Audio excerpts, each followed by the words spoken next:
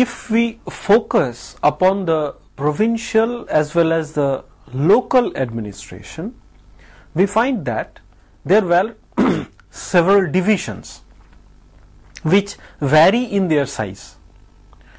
For instance, in the inscriptions we find references to Vishaya, Rashtra, Nadu, and each are different in their size, in their scope, and it shows that obviously there was a hierarchy among the provincial divisions. Now, when we focus upon Vishaya, it was ruled by, it was administered by Vishayapati. In the case of Rashtra or Nadu also, there were, for instance, in the case of Nadu, it was there are references to Nattar, who were administering this smaller administrative division. Where from this provincial division comes? Possibly when the kingdom is growing through aggrandizement, the vanquished rulers of a particular locality, they were not altogether thrown away, but they were incorporated within the expanding, aggrandizing larger political unit. In the Chalukyan inscriptions, we find references to Bana Vishaya. Now, obviously it was the lineage domain of the Banas, who had a long history, and for a considerable period their lineage domain was annexed by the Chalukyan king. They were not altogether thrown away. The local administration remained in their hands if they paid occasional tribute as well as supplied with the required forces as and when required, as and when there was a military engagement.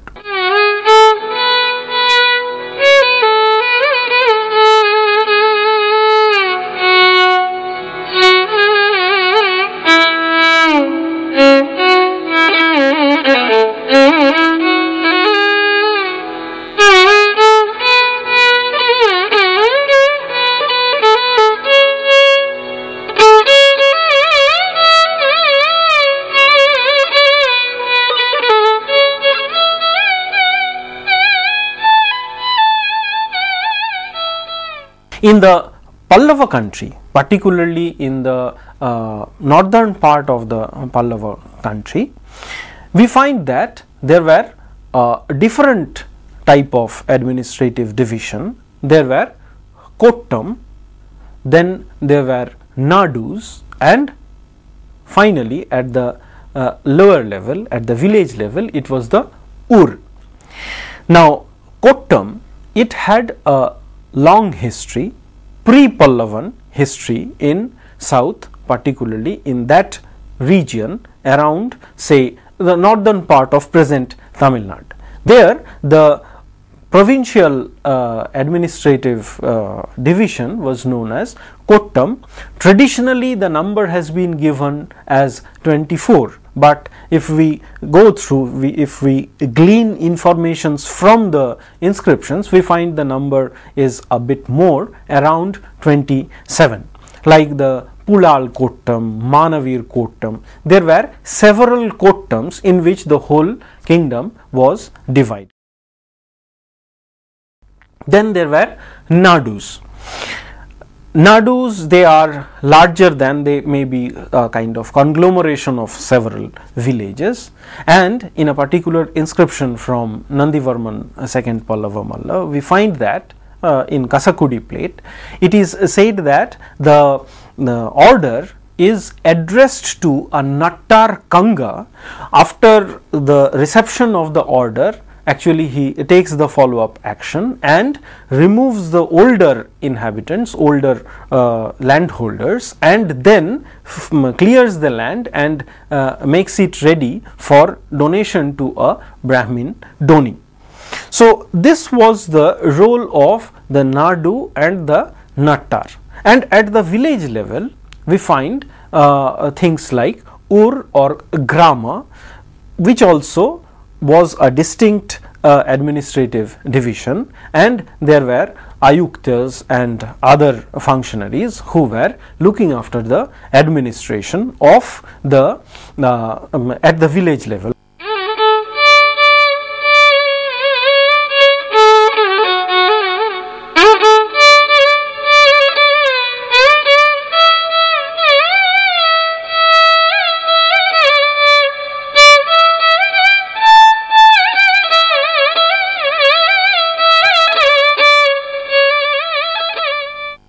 At the village level, we find that at least in the Pallava country, we find that there are also different types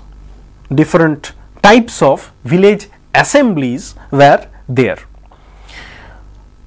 In the Brahmadeyas, the villages which has been donated to a single Brahmin or a group of Brahmins, which was known as the Brahmadeya, they were administered by an assembly which was known as Sabha, and there were several inscriptions. For instance, the famous Uttaramerur inscription, then Ukkal inscription. It shows that from the 8th century onwards, the sabhas had a very well organized administrative setup with different committees which were known as the varyam, and these varyams, these committees, looked after different activities of the village assembly. For instance, from the inscription dated on the 9th regnal year of Dantivarman rules from 796 onwards, so it comes to around 803-4. This Dantivarman's inscription shows that there was a committee known as the Samvatsara Varyam, the committee which will look after the activities for the whole year. And likewise, there were several other varyams and ganas who were looking after, and they becomes very active from the days of Nandivarman II Pallava Malla. At least inscriptionally, we can say they became very active from Nandivarman's time, Nandivarman II's time, and these varyams, they were looking after different activities.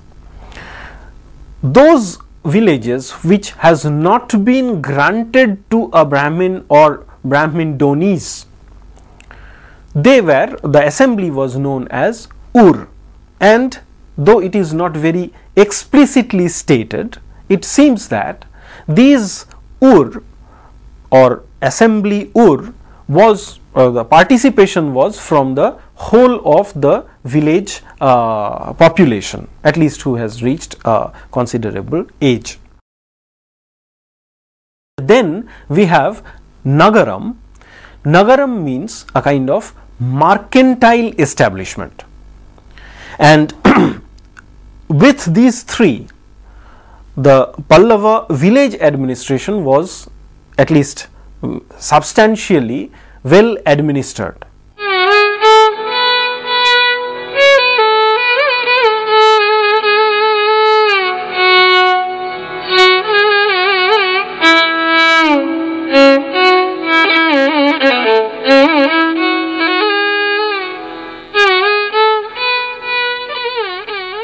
In the case of the Chalukyan kingdom, we find references to Gavundas.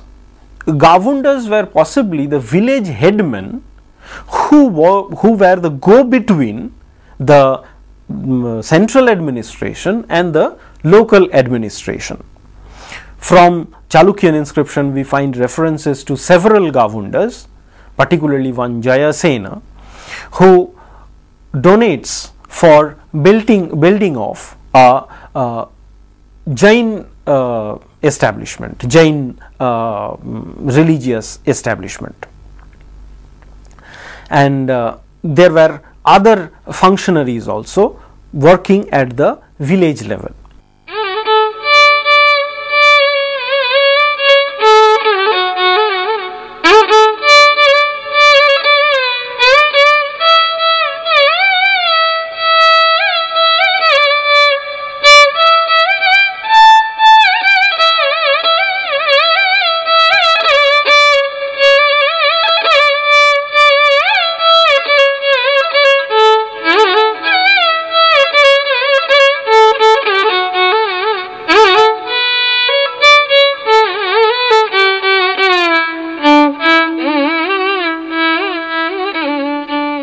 if we then shift to the army establishment, because already at the very beginning we have seen that the period that we are discussing was full of incessant struggle between the warring families, warring dynasties, Chalukyans, Pallavas and the Pandyans. We find references to the army organization as well. According to the tradition, the Indian army was divided into 4 corps, the Chaturanga Valam, but the chariot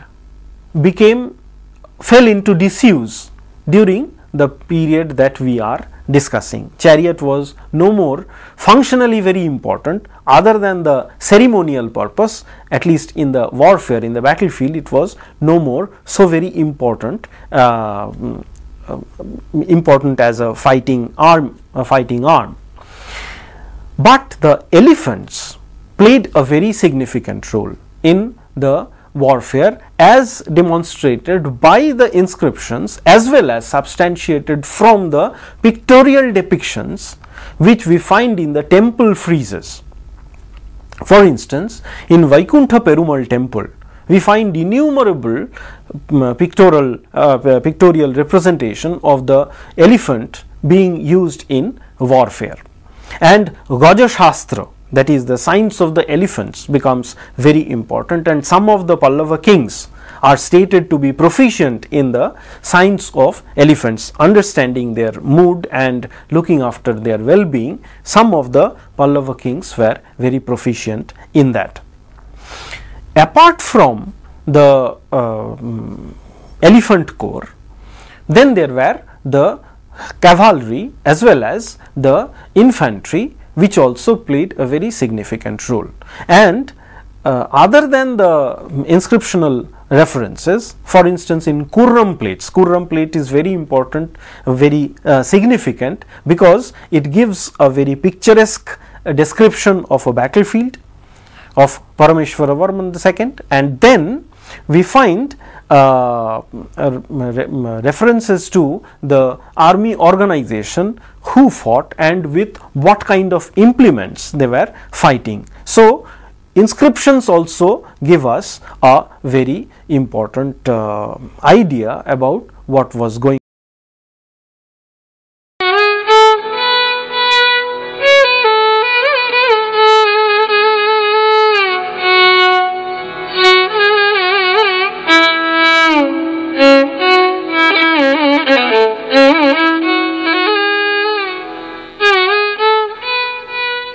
There was another arm, the navy, though not very clear from the inscriptional as well as the literary evidences, but it is stated that some of the Pallava kings, they made successful invasion, they led successful invasion to Sri Lanka, which could not have been possible other than having a strong navy.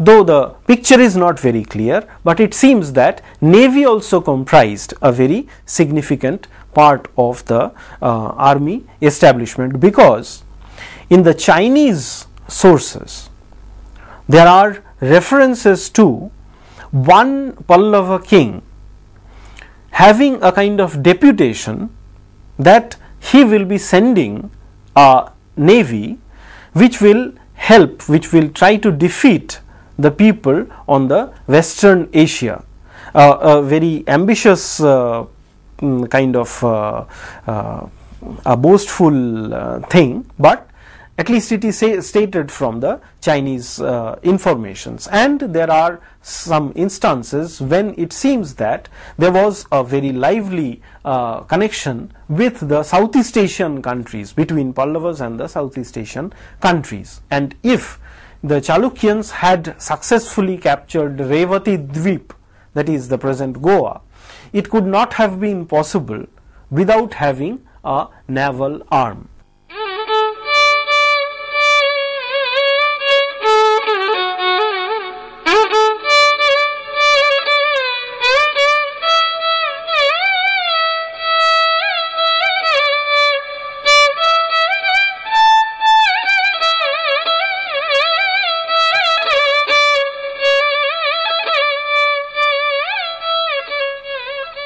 very few direct reference of these taxes can be found from the inscriptions, but there are ample evidences through oblique references. How is it? Most of the inscriptions in its nature, in their nature, they are donative inscriptions. The state or some locality notable, they are donating, they are granting lands or any other types of gifts to a religious functionary.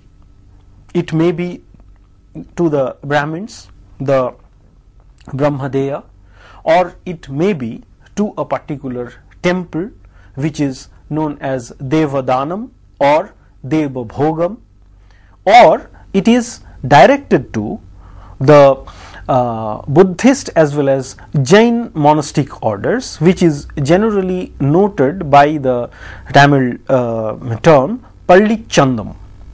Now, all these things, when they are being granted, they have a portion which states the kind of taxes they are exempted from, which is known as the parihara. So, from the list of the parihara, we can have an idea what kind of taxes the king, the state, was generally accustomed to of taking from the locality.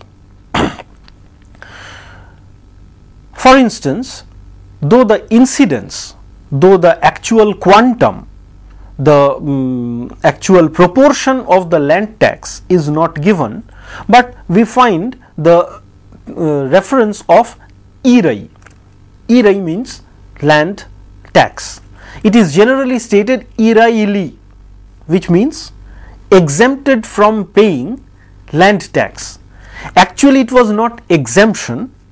Generally, it was that earlier what the people had to pay to the state exchequer, they are now being directed to, they are now to be paid to the new doni. It may be the Brahmin establishment, Brahmadeya, or it may be directed to the temple or the religious institution for which the grant has been done.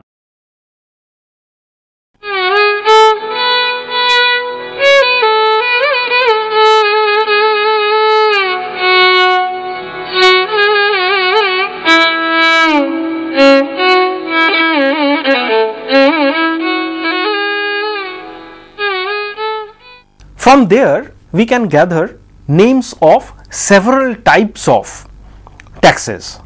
For instance, there is a particular name, Alona Gula Chobham, that means which is free from the disturbances of salt, a curious name, but it has a kind of particular reference because earlier making of salt was a kind of royal monopoly, and the king or the state used to give this right of manufacturing salt to individuals for payment of a kind of royalty.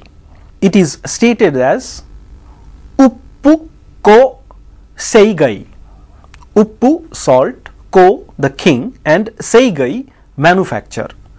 Earlier, what was the prerogative of the king to manufacture, now it is being granted to an individual, or taxes were being taken which is now being directed to the new doni. Apart from this, we have a particular name, for instance Aparam Bali Vadam. In those days, people of a particular village, they had the responsibility of supplying good quality buffaloes to the touring royal officials. The royal officials, while on tour, they were to be supplied with good quality buffaloes, or instead the village people, they had to pay a kind of tax.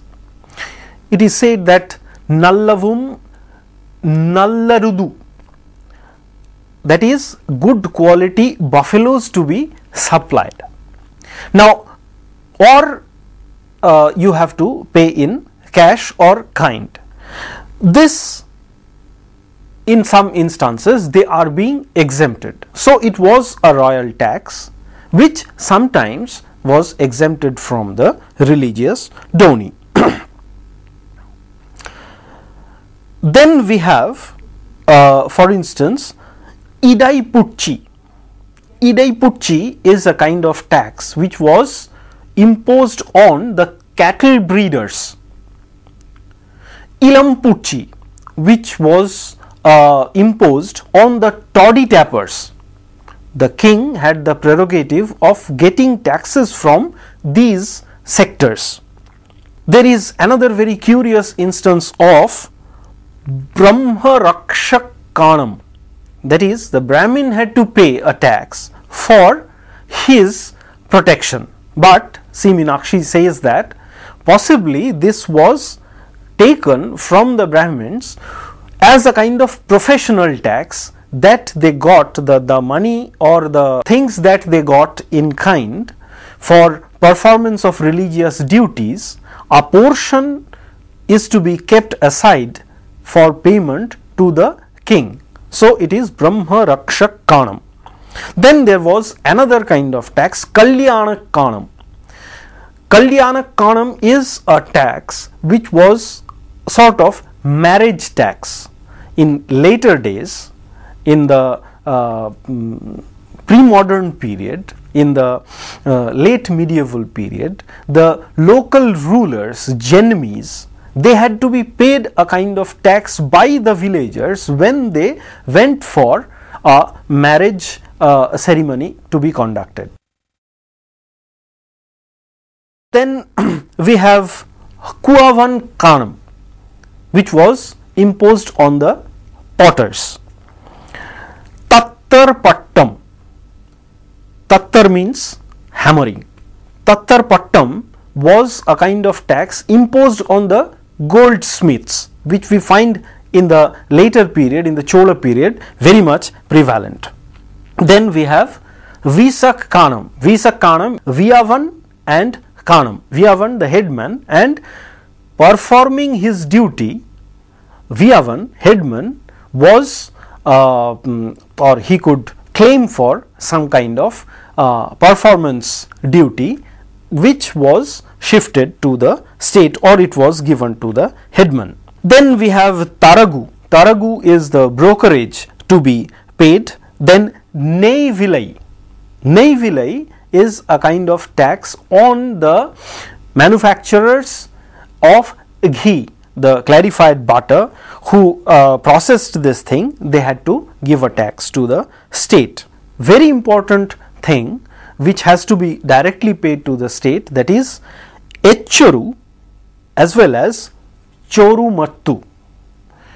Echoru, if we divide it, it comes as L, that is 24 hours of a day, and Choru, that is the boiled rice. Whenever the state officials came for a kind of tour on official duty, it was the responsibility of the villagers to come forward by offering them food, and it was meant as a tax. Same thing, Choru Mattu, Choru the boiled rice, and Mattu, that is the responsibility of giving the rice to the touring officials.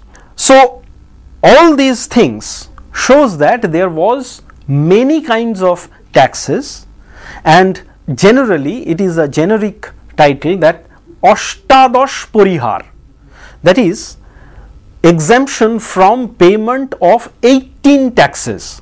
The number 18 is very significant, but if we glean through the inscriptions, we find that the names of different taxes, they are much more than 18. So, maybe it is a generic title used for any kind of tax exemption or exemption from payment of different types of taxes. It was there in the inscriptions. Similarly, in the Chalukyan inscriptions, we find it is Sarva Adana Bishuddha, exempted from any type of adan, that is any type of payment of taxes to the state. The doni, as I stated earlier, the land was not totally exempted, but the taxes which the earlier residents had to pay to the state exchequer, they are now generally being diverted to the new I will not say ruler, but the new religious doni, for which the religious grant has been meant for. With these things, we find that between 600 to 900, in many of the things, in the making of the village administration, making of the varyams functioning, hesitant step has been taken towards perfection, which was later perfected exemplarily in the Chola period, but the process has already been started, and the functioning of the state in its different layers, that was also set afoot during this period from 600 to 900 AD